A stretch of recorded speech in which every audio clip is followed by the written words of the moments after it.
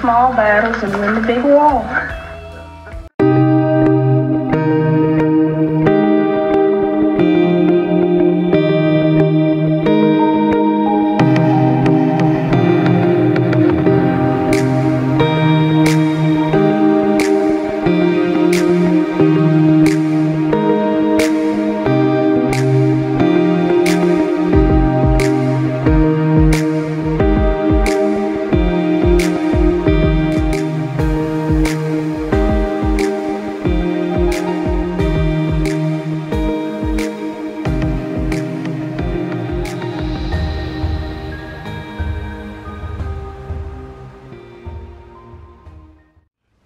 What's going on, his, hers, and theirs? What's up, guys? I'm your boy, Anthony. I'm Jamie. If you are new here, please do hit that subscribe button, hit that notification bell so that you can get all of our future videos. Here on our channel, we make family vlogs as well as talk about some controversial topics such as racial division, interracial dating and marriage, and the experiences of our interracial family. The goal here is simple. It's to show people how through a little bit of help from God and some understanding for our fellow human beings, we can in fact all come together and live peacefully. Today, we are celebrating National Loving Day. We are. Can you feel the love? I can. I feel you feel the love tonight? I feel the love. This afternoon? I feel the love every night.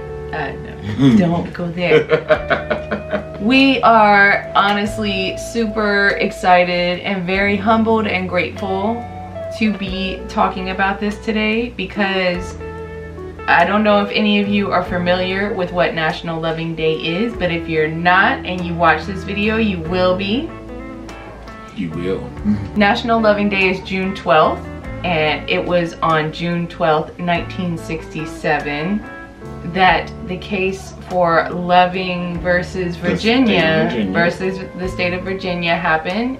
National Loving Day is in celebration of Mildred and Richard Loving winning their case against the state of Virginia in the Supreme Court, where they deemed it unconstitutional to ban marriage solely based on a person's race. They felt that it went directly against the 14th Amendment, which makes complete sense because you can't make those rights exclusive to just one thing. It's a broad sweeping amendment, so marriage would automatically be included in such an amendment.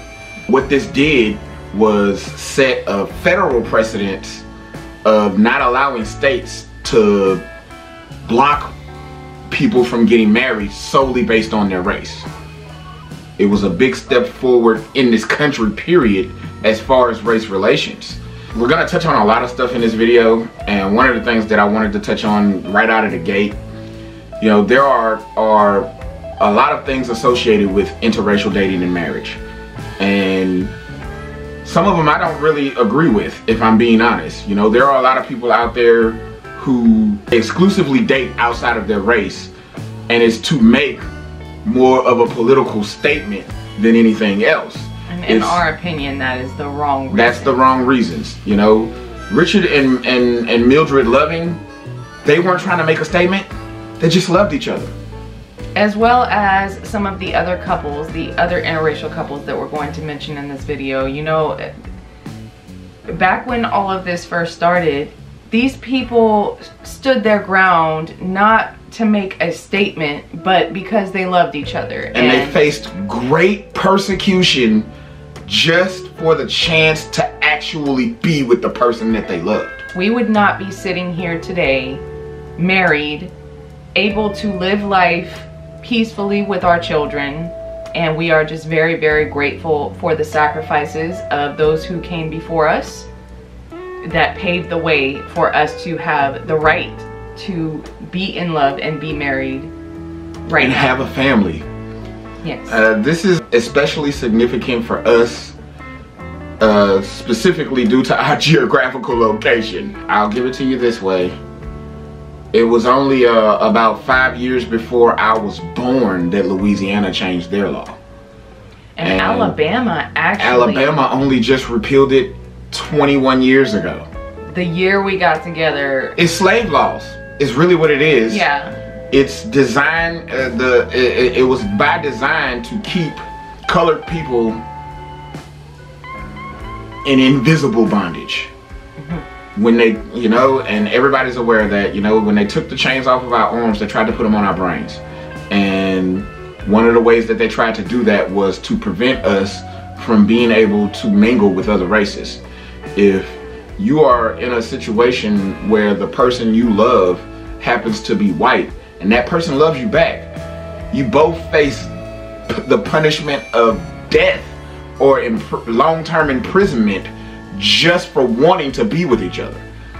Think about the message that that sends to both parties.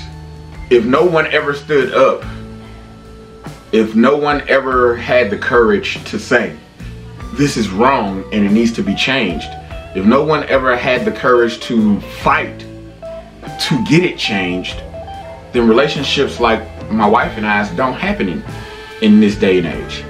You know, not only that, but I could only imagine where race relations in this country might be right now if such laws had never been repealed. We're going to be talking about just some of the love stories of interracial couples and the challenges they face. It's just a day to celebrate and be grateful for us that those are the people that paved the way. The photos and images and even the information, we will cite all of our sources in the description, and we encourage you to do your own research. If this is something that you're truly interested in, if this is something that you truly want to know about, if this is something that you are a part of, if you are an interracial couple watching this video, I feel like this is something that you should definitely know about so that you can understand the people that came before you and paved the way for you to have the right to be in the relationship that you're in. Most definitely. The first couple we're going to talk about is Frederick Douglass and Helen Pitts. I am a descendant of Frederick Douglass on my paternal grandmother's side. My grandmother's maiden name was Douglass. As a matter of fact, the Reverend Dr. Jesse Douglass is my uncle. You've all seen the picture of Martin Luther King Jr. marching, and there's a person on either side of him, and one of them appears to be a white man. That man is not white, he's albino, he's my uncle. I think maybe I'll find that picture and put it somewhere in here so you guys can know what I'm talking about. I can yeah. put it in here. I come from a long line of people who have fought for the rights of everyone, not just black people. Frederick Douglass, I am a descendant, and we're starting with him. He was a former slave who became a leader of the abolitionist movement. When his first wife passed away, he spent a solid year in mourning and grieving, and then he married Helen Pitts, a white woman that he worked with, and was probably, in my mind, she was the one who comforted him and helped him get out of that depression. They were married in 1884. He was 66, she was 46. Nobody agreed with it. His own children were very upset. His daughter-in-law even sued him. But for him, it was proof that he was not a hypocrite. You know, his first wife was his mom's color, and his second wife was his father's color. You know, Frederick Douglass himself was mixed. Helen Pitts has been quoted as saying, "Love came to me, and I was not afraid to marry the man I loved because of his color." I don't think anyone should pass on love for something as minute as what color their skin is. Yeah, unimportant. You know, when you're talking about spending the rest of your life with a person, if you're excluding people based on that, you are honestly cutting yourself out of the chance at happiness. The next couple we're going to talk about is Josephine Baker and John Leon. They were married in 1937. I'm sure a lot of you know who Josephine Baker is. She was an iconic jazz singer, and apparently she had quite a few suitors after her heart and her hand. She had been married twice before in the United States before her career took off, and it was said that Jean Leon was one of 15,000 marriage proposals that Baker claimed she received at this time in her life. Baker also hid war refugees at her home and conducted spy activities for the resistance. This is in France during World War II. Another fun fact about this couple is she was actually unable to have children. So they adopted 12 children of all different races and backgrounds, and they called them the Rainbow Tribe. Yeah, you should look that up. There's more to that as well. Yeah, it's a very interesting story. We're just going to give you guys kind of a little snippet, but we are going to list our sources in the description, and you guys can go research further and look up the names and get even more information. Most of these come from one site. There's a couple that we're going to mention at the end that come from another or a couple of other sites. But you can go deep into all of these stories, much deeper than the little bit of information that we're giving here. Josephine Baker, they made a movie about her. Yeah. The Josephine Baker story. Yeah. So that'd be a great place to start for this particular couple. Most definitely. So they called their children the Rainbow Tribe, and over the next 2 decades, they heavily promoted them as symbols of racial unity. They're definitely one of the couples that paved the way. And as we said before, the Loving versus Virginia did not happen until 1967. They married in 1937, so it was still illegal, but I think in the cases of... Well, she was world famous, so they spent a lot of time in Europe. Yeah, but they did travel back and forth. Eventually, she moved and stayed in Europe because of how... she didn't want to be in the U.S. Well, and I mean, you can put 2 and 2 together on why she didn't want to stay here. She was getting reviews from people that were overtly racist in the United States, and I think eventually decided that this was not the place for her. I don't blame her. No. But they definitely were one of those couples that still made a statement here as well as elsewhere. This is one of my favorite ones right here. Surtees Kama and Ruth Williams. Surtees was an African prince, and he received his education in London. He fell in love with a white woman, and they tried to take his country from him for doing so. It was to me a true story of triumph and overcoming, because what this man did was nothing short of amazing. They stripped him of his title and tried to steal his country because he fell in love and married a white woman.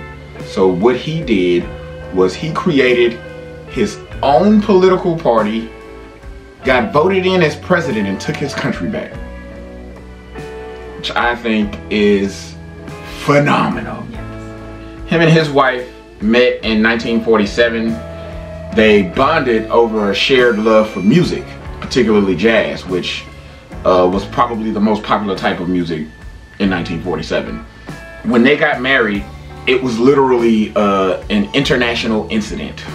When he married his wife, Ruth, it was an international incident for the simple fact that Britain was the ruling nation of his home country.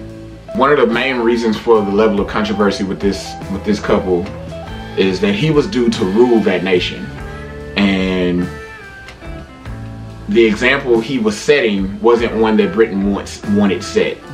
And keep in mind, his country was literally right next door to South Africa, which openly engaged in apartheid. he received an overwhelming amount of tribal support from the people in his country. So when he formed a political party and overthrew the people that were in charge at the time, it was on the backing of the people that he was set to rule over. And they supported not only him, but his wife as well. And I feel like it's one of the more pertinent stories because of the high-profile political aspect of it, considering that politics is the main reason why these things were frowned upon in the first place. So for me, that was a worldwide victory for interracial relationships. Most definitely. Next couple is Pearl Bailey and Louis Belson. They were married in 1952. This is one of my personal favorites because they were one of the greatest power couples in music history. Not greatest interracial power couples, greatest power couples, period. And I just think that makes a very powerful statement. Agreed. There is definitely something to be said about overcoming the mental side of interracial dating. You know, I think a lot of people are misinformed on what it's actually about. And don't get me wrong, like I said at the beginning, you know, there are those people out there who date outside the race to make a statement. It has nothing to do with them actually wanting to find the person that they love. They're making a statement against whatever race it is they're choosing not to date in. For us, that was never the case, and for a lot of interracial couples, that's not the case. You'll find the ones that are together for the right reasons, they tend to make a difference in one way or another. Agreed.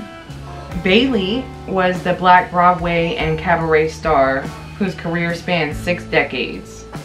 And Belson was the world's greatest jazz drummer. And that's according to Duke Ellington, one of the world's greatest jazz musicians, period. And he was the only white member of Ellington's orchestra. And he became a band leader for the next 5 decades of his Hall of Fame career. Another reason this couple is one of my favorites is because it's not exactly, but it kind of mirrors our story. So it was love at first sight for us. It was definitely love at first sight for these two. They married 4 days after they met. That's love.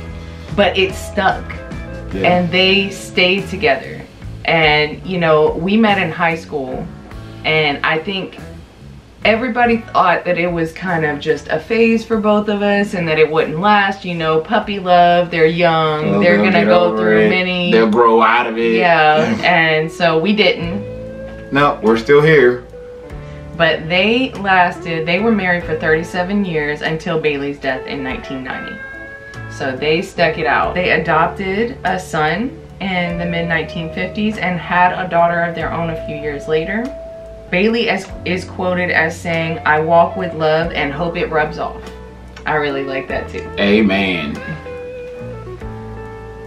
So yes, that feature couple of the video. Yes. Mildred and Richard Loving. He was a construction worker. She was the daughter of a sharecropper. They lived next door to each other in a small town in Virginia. Honestly, to some degree, oblivious of the racial hatred that existed in the country. You know, it was real simple for them. Oh, I fell in love with the girl next door. We're gonna get married and have a bunch of children. Our 2 videos this week are both going to be about about the Lovings. Yeah, National Loving Day. So our next vlog that's coming out on Sunday, we're actually surprising our children. They don't really know what's happening. They know something is going on. We told them it was a surprise. We're gonna watch the Loving movie, the movie about the Lovings.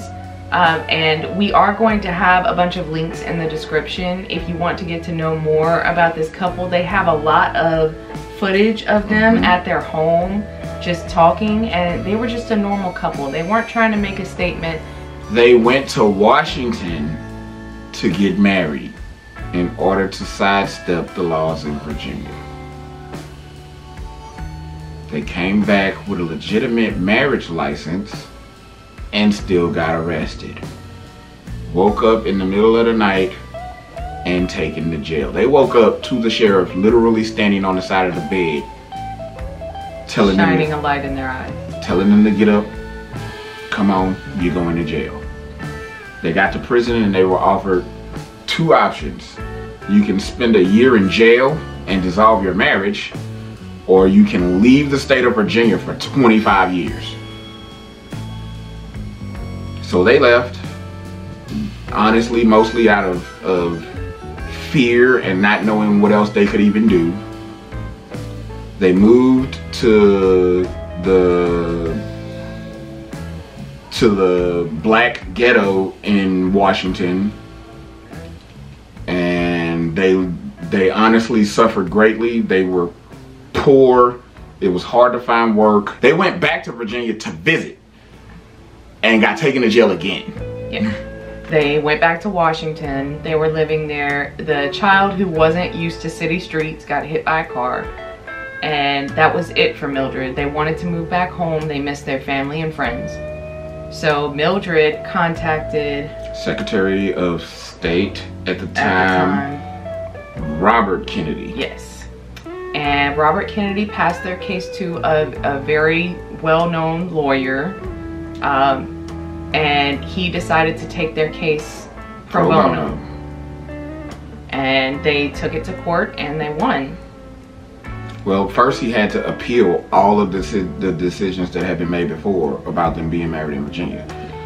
Then he made it all the way to the Supreme Court, yeah, where he made the argument that you heard me talking about at the beginning of the video about how those laws were honestly, they're slave laws and they are in direct violation of the 14th Amendment. Yeah, they were married in 1958 and they didn't win the case in the Supreme Court until 1967. So this was a long, drawn-out battle that they had to fight for almost 10 years. It was 9 years. Now, you imagine for 1 second, no matter what color you are, imagine for a second that you literally had to fight the law. You had to fight the government just to be with the person that you love. Now, I understand that there are places in the world where this is actually still going on right now. I realize that. But this is supposed to be America. Yeah.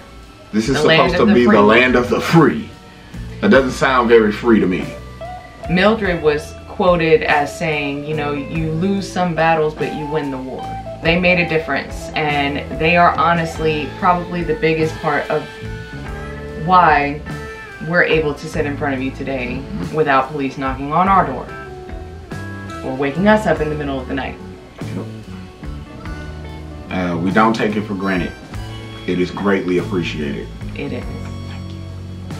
One of these days, I pray that people will wake up and see the truth. You know, it's crazy how to some the truth is apparent, but others are blind to it. Be that intentionally or unintentionally. I struggle with that. I do, because I don't understand how it's so hard for people to see it, you know. And I credit my parents for that. I credit my upbringing. At the same time, I feel a certain sense of responsibility. Yes, and I was actually just about to say that too. You know, it would be nice if we could all just sit back and relax and live our lives and never have to say anything about anything, even if we see wrongdoing done. But that's not how things change. And all of these couples are very big examples of that. Bad people doing bad things has been happening since forever, you know, and as long as there are bad, evil people in the world, bad, evil things will continue to happen. The problem that I have is good people refusing to stand up and say or do anything about it. Yes. To me, that's almost more egregious. You know, when we first got together, we were kids in most senses of the word. You know, he was legally an adult, but we were both kids. We really didn't know what would come. Had no idea. But I think both of us were in a place where we knew if it did that we were going to do what was right. And so I think that's why we knew from pretty early on that we were going to stick it out and stay together. There are some days where we do wish that this wasn't such a big issue and the racial division in this country and all over the world wasn't what it is, but you know, it is. And